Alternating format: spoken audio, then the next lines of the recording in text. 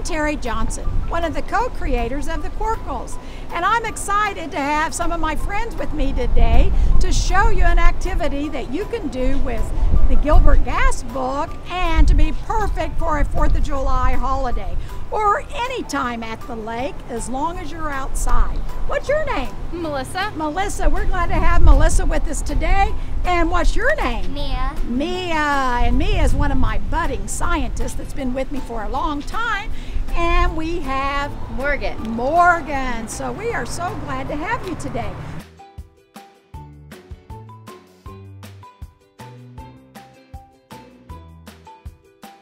Well, as you can see, we have bottles of soda. We have chosen 7-Up and Sprite. Sprite that we have colored with food coloring. But the truth is you can use any carbonated soda for this activity. I do recommend sometimes you use Diet because it's a little less sticky. Now in our test tubes, we have Mentos, and Mentos have little holes in them that you can't see unless you put it under a microscope. But they sure do create a powerful reaction.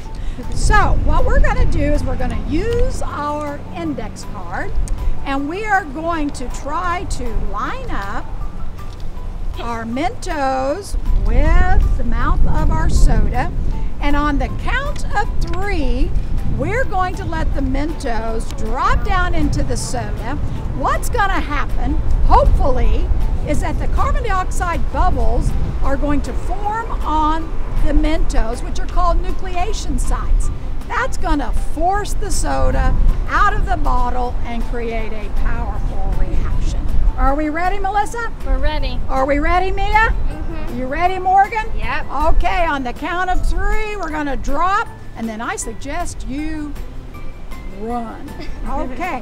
1, 2, 3.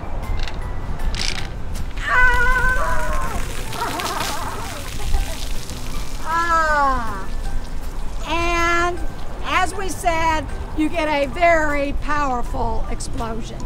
For more fun activities, tune in to our YouTube, Quirkles.com, or our website. Thanks for tuning in. Thanks, Mia. Say bye-bye. Bye. Say bye, Melissa. See you later. Say bye, Morgan. See ya. Happy 4th of July. Bye-bye.